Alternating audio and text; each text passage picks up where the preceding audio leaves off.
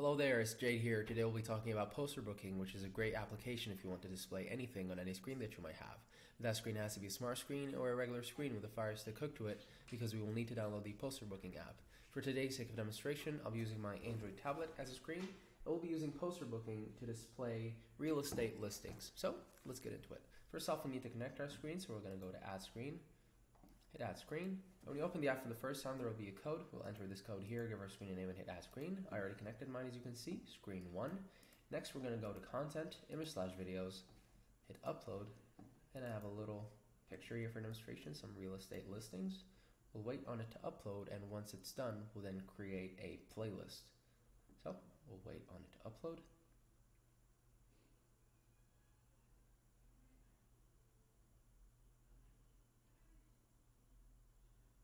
That picture is probably really high resolution, so now it's done. Next, we're going to go to Playlist, Create Playlist. We'll call it Listings, hit Add Playlist.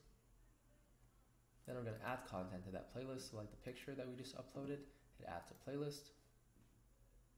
Next, we're going to go to Screens. This is our final step. As you can see, my screen has no playlist. We're going to hit this plus button, /edit playlist, so like the playlist that we just made, hit Save.